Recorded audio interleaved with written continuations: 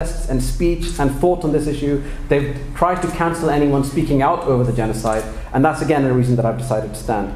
But beyond that, because of my profession, I know that they've betrayed our public services thoroughly and truly. Our public sector workers, they're really suffering. The NHS that I work in is beyond stretched right now, and it's not really an exaggeration at all to say that people are suffering and dying waiting for care. It's not an exaggeration to say that. They've betrayed the climate emergency and the young people that had hopes for a solution to this. And they've presided over the biggest rise in inequality that I've seen in my kind of political life. Yeah. And now Labour are likely to be the next government. And they're promising more of the same. Never-ending austerity, continued management of the NHS's woes without actually any significant investment, putting big business before planet, no plan at all for social housing or our communities, no plan to fund local government and local services.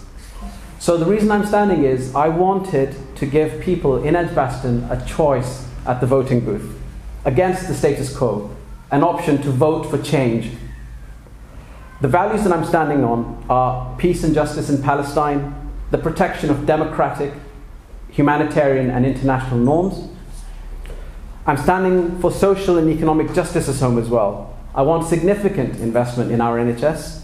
I want the staff of the NHS to be listened to on pay and on working conditions. I want all public sector staff to be listened to. I want our public sector to be preserved, our public services to be protected.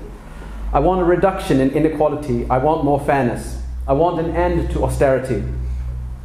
I want us to have more urgently needed social housing, and I want our government and our politicians to rebuild our communities. I want rejuvenation of local communities, and I want government and politics to serve the planet, to prioritize net zero and then absolute zero. I want them to mitigate the climate emergency.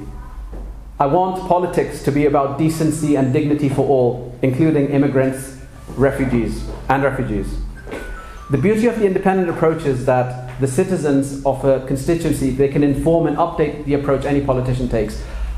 Unlike mainstream parties, I don't have any party interests, any donor interests, or any media interests backing me or my campaign or driving me forward. My power will come from, if there is a successful election, my power will come from the people. So this election is a vital opportunity for you to register your frustration at the mainstream parties and the status quo. It's your opportunity to vote for change. It's your opportunity to vote independent.